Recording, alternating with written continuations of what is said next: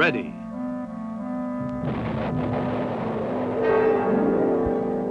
Ready.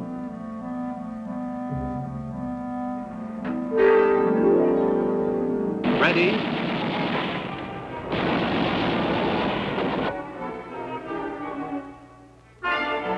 Ready.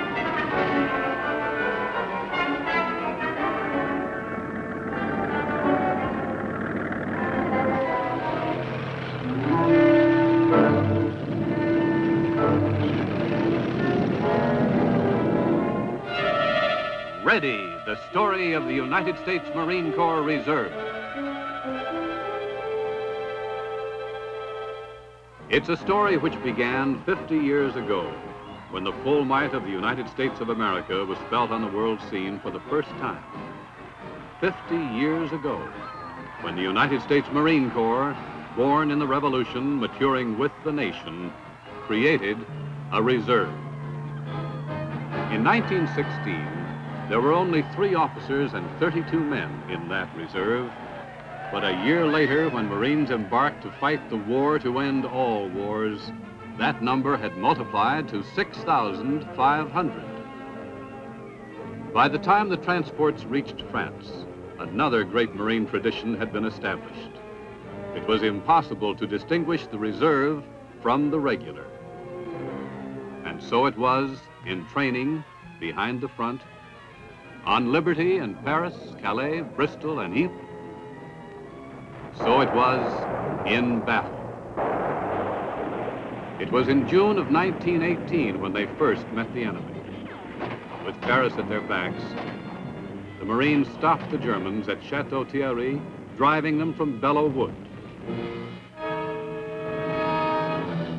A month later, they were in Soissons, smashing the enemy flank with devastating surprise. At Mont Blanc, in the face of fanatic enemy resistance, they took the high ground, disrupting the Germans' defense plans. While the Marine moles fought the ground war, the Marine Hawks served valiantly in the air. They were over the battlefield as the Marines cracked the enemy's final defenses in the Meuse-Argonne.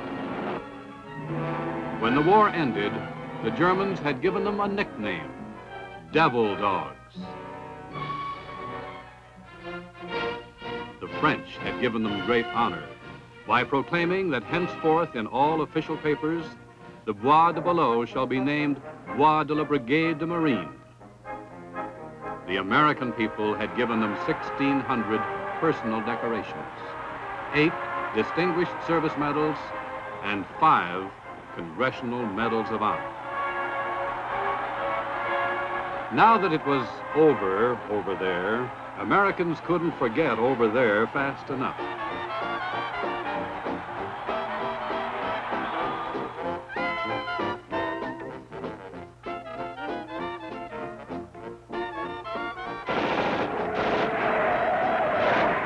As the 20s roared on, things military mattered least. The Marine Corps Reserve dwindled to less than 600. But these dedicated diehards refused to surrender to the mood of the times.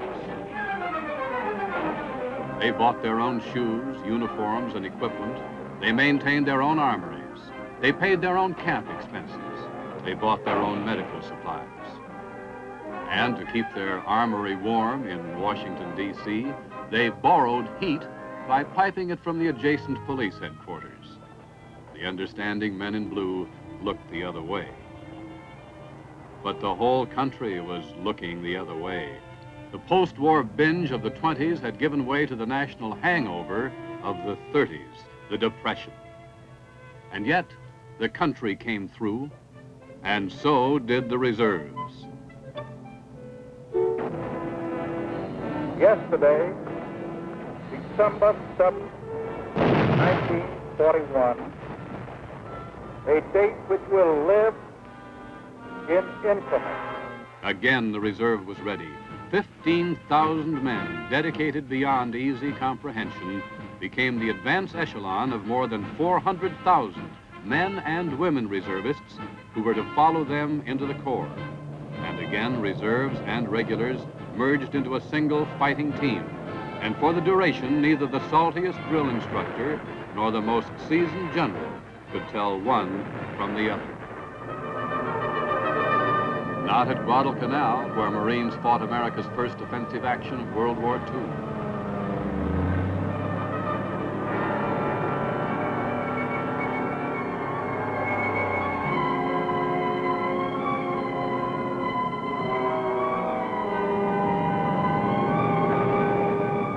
Not at Tarawa, 72 hours of sheer hell.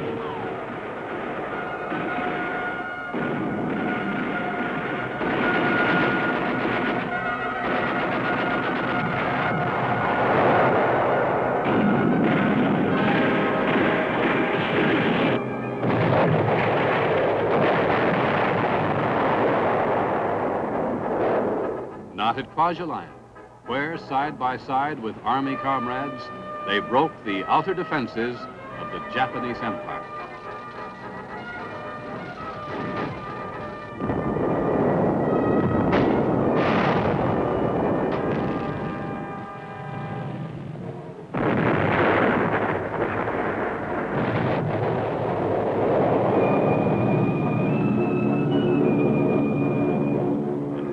Were passed out at Saipan and Tinian and Guam, no one could distinguish between reserve and regular, whether it was the Marine in the air or the Marine aboard the Navy's ships or the Marine on the ground.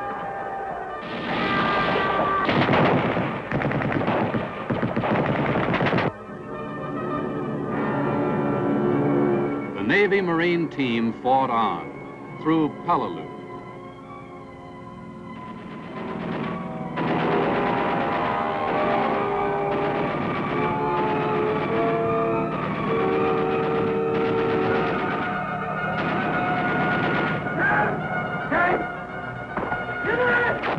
across the sands of Iwo Jima.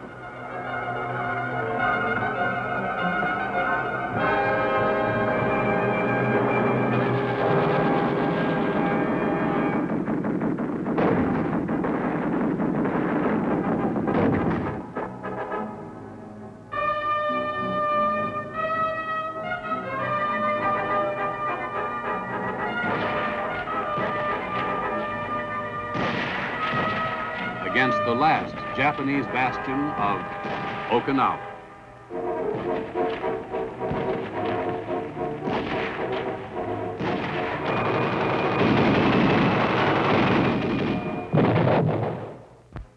They came home again. And again they returned to Main Street and to the college campus, to New York and Duluth and Atlanta and St. Paul. They married, they built homes, they had children. They started businesses. They began to sell stocks and bonds and shoes and groceries. They became engineers and accountants, movie stars and pilots, teachers and senators and musicians. But some things had changed for the country and for its reservists. Berlin and Greece and the Iron Curtain and the emergence of Red China were deterrents to another post-war binge. The United States emerged as the world's greatest power, and its citizens knew that with power came responsibility. And so, with only a 5-year respite, again, the reserves were called. Today's action by President Truman called reservists, Army, Navy, Air Force, and Marine back to active duty to meet aggression in Korea. And again, the Marine Reserve was ready. They came from their offices and stores and factories, and once again teamed up with the regulars. They sailed from the West Coast, and a month and a day later, they were climbing the seawall at Incheon in one of the most spectacularly successful amphibious assaults in military annals.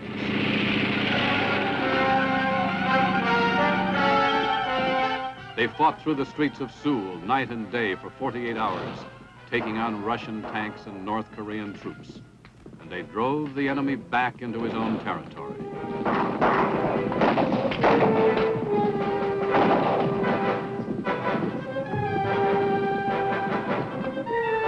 And in the epic battle from the Chosin Reservoir to the sea, surrounded by 5 times their number, they created a legend matched only by Thermopylae. 1/3 of the Marine pilots whose aircraft shepherded them through the assaults of weather and the enemy, and 50% of the men on the ground were reservists. But again, it was impossible to distinguish between World War II alumni and Korean recruits, between reserves and regulars, between the old breed and the new.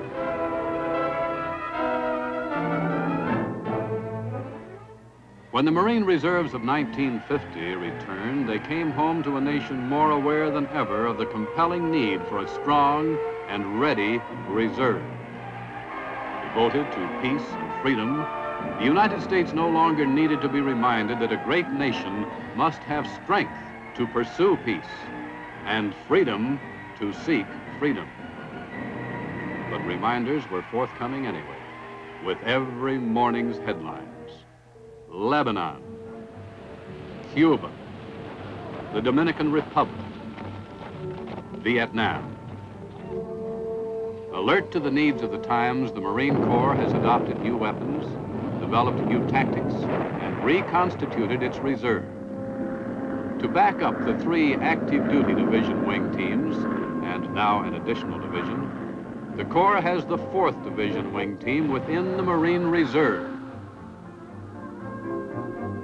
While the regular division wing teams meet their commitments around the world, over 40,000 citizen Marines, identically equipped, spend 2 days each month, 2 weeks each summer, landing on the beaches, firing the artillery, building the bridges, setting up the communications, repairing the trucks, driving the tanks and Amtraks, operating the radar, teaching the recruits.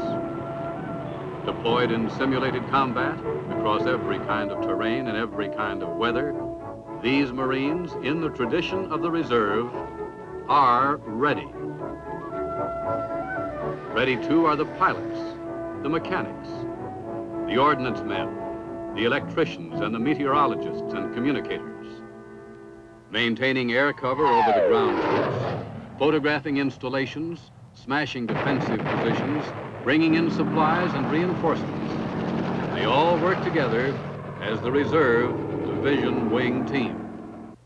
For the citizen Marine, perfecting military skills is only half the job. As much citizen as Marine, he serves his community in recreational programs or at the blood bank, by providing toys for 1 million needy children through Toys for Tots, or by sending boys to summer camp. Through his efforts, hundreds of thousands of dollars have been made available to buy the food, clothing, shelter, material, and educational resources which will help Marines in Vietnam win the battle for men's minds and hearts, even as they are winning the battle against the enemy.